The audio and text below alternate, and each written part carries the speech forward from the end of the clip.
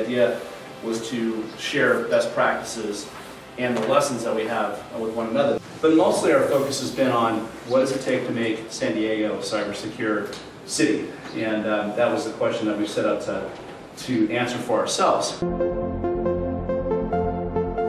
Some of the things that are really coming down the pike in terms of that community really coming together.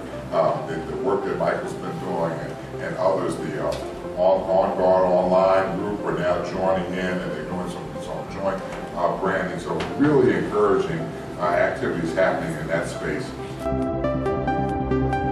I think there's a good opportunity to do something impacting here.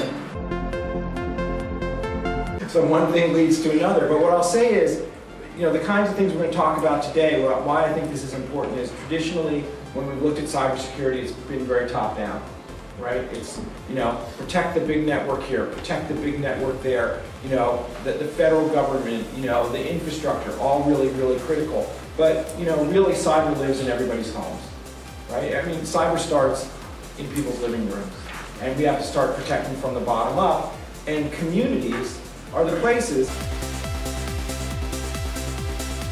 We have about 250 stakeholders that are actively involved.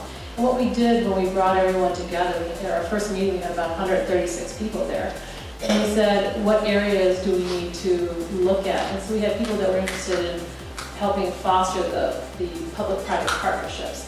Others that were focused on policy, whether it's the local policy for the government, state policy, federal policy. And you also look at the small to medium business, which is the dominant business model in San Diego.